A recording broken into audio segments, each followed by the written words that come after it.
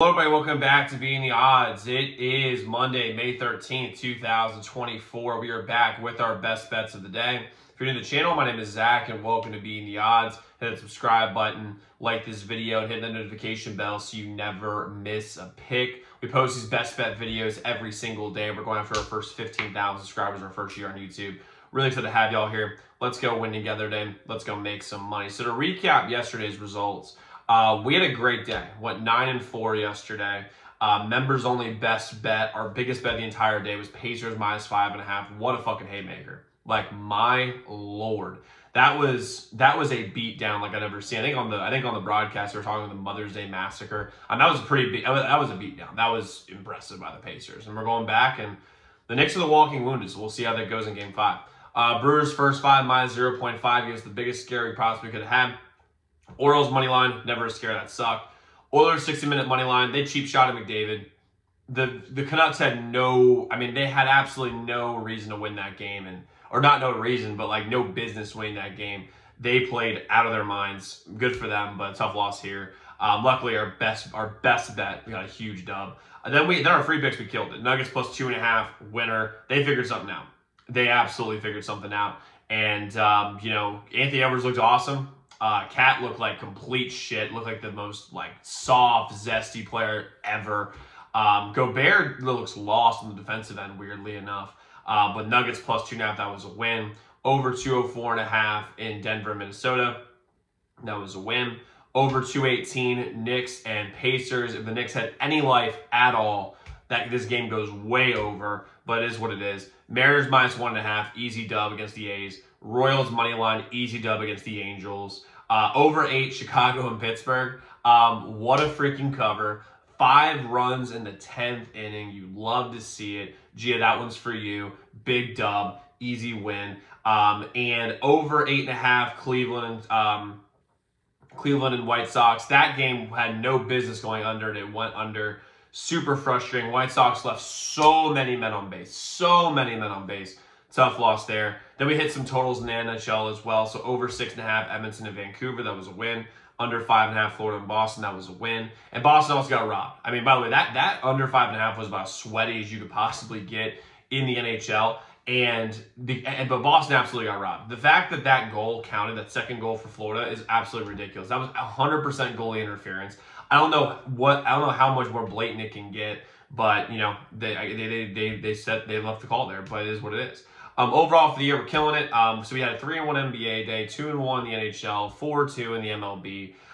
We're 349, 284 in the NBA, 97, 62 on best bets. NHL 297, 217, 62 and 46 on best bets. MLB 119, 96, 36 and 28 on best bets. Crushing all of these seasons. Up a ridiculous amount of units. I can go through it here if y'all want to next video. But we have a loaded slate again today, this Monday. We have 1, 2, 3, 4, 5, 6, 7, 8 picks I'm going to give you guys here today. Let's jump into it. I'm going to start with our first play, which is going to be the Cavs plus 8.5 versus the Celtics. I think the Cavs can steal a game here.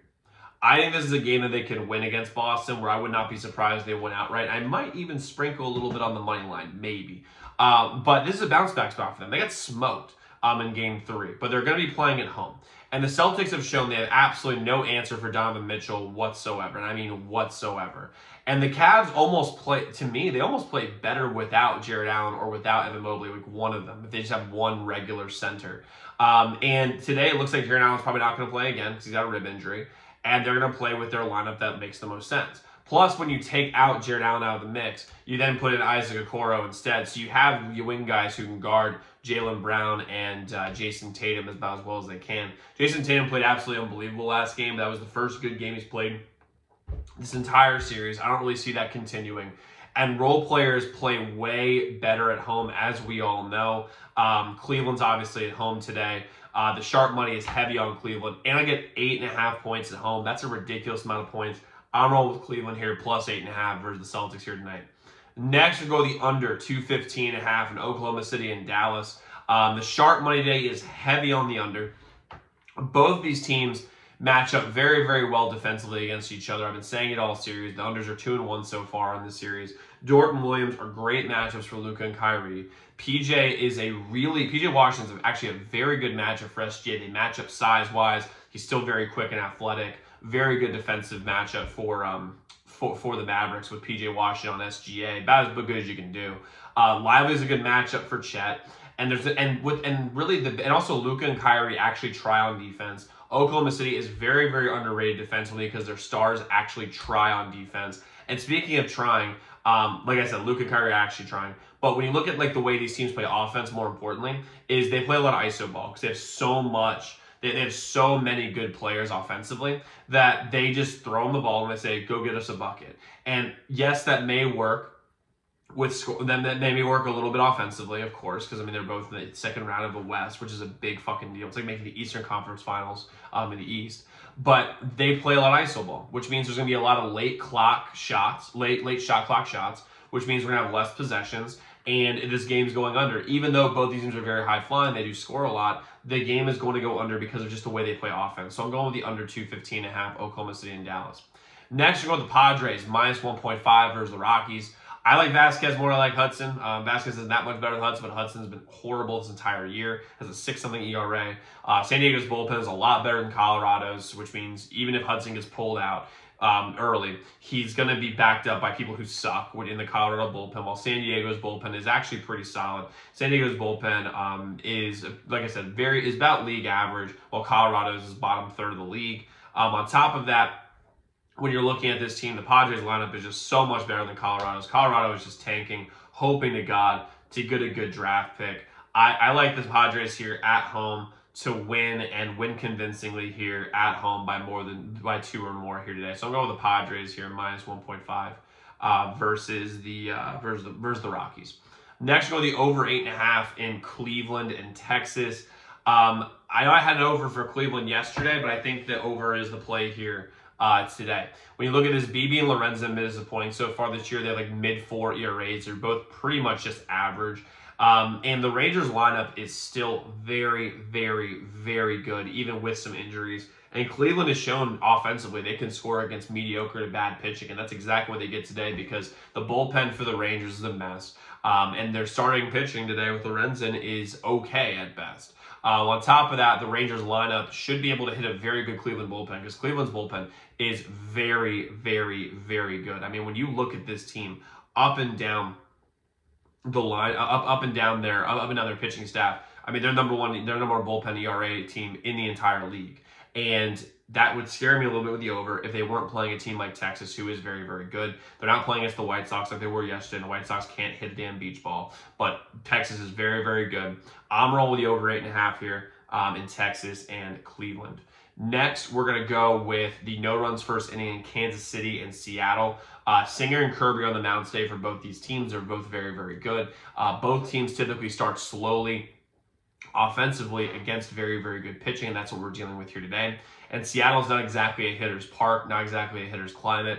I'm rolling no runs first in Kansas City and Seattle. I do like the under in this game as well, but under 7 is just so, I mean, that's just so low. I can't go with that, but I can go with the under. I can do no runs first inning. I feel good about that.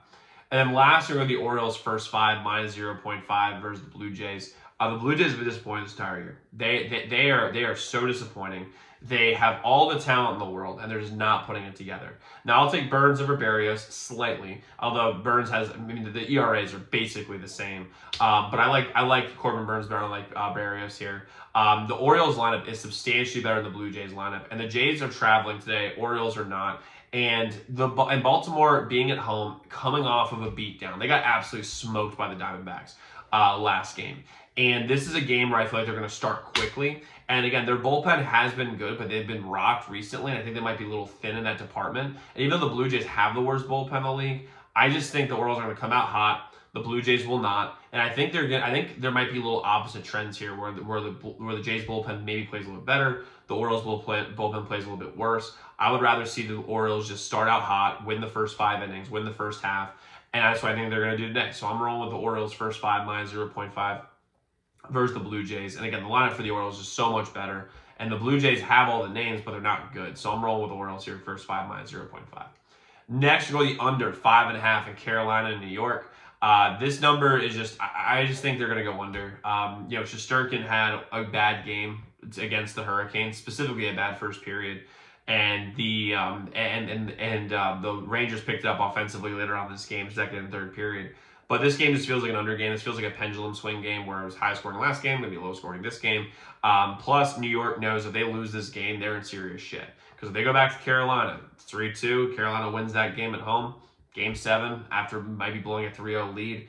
I think the defensive intensity is going to be through the roof, and Carolina's fighting for their lives, so the defensive intensity from Carolina will also be through the roof. So I'm rolling the under 5.5 Carolina, New York here in this spot. And I'm going with the Hurricanes money line. I think they win this game as well. That's the last pick we have. I think the Hurricanes are going to win this game versus the Rangers. I don't really know why, but actually I do know why. They outplayed them in games 2, 3, and 4, and Shesterkin has saved the Rangers' ass every single time. And I think that something happened in this last game in game 4 where the Hurricanes figured something out. It might be a little too late here, but I like the Hurricanes here to win this game, get it back to Carolina, and we'll see what happens there. Now, just so you all know, we do have 4 other plays today, our 4 members-only best bets. You can get us at zdmbets.com/picks. As a member, you get all our members-only plays every single day, which was profitable best bets on a day-to-day basis. On top of that, you do have a direct line to me. So any game you're considering betting, reach out to our hotline number, get a guaranteed response back about any game you're considering betting. And you get all our free picks on YouTube, sent to you before these videos come out. That would take advantage of early lines, early odds. You can go to the website zdmbets.com/picks, zdmbets.com/picks, zdmbets.com/picks. So guys, go lock with those picks. Let's go win together today. Let's go make some money. I'll see you all tomorrow.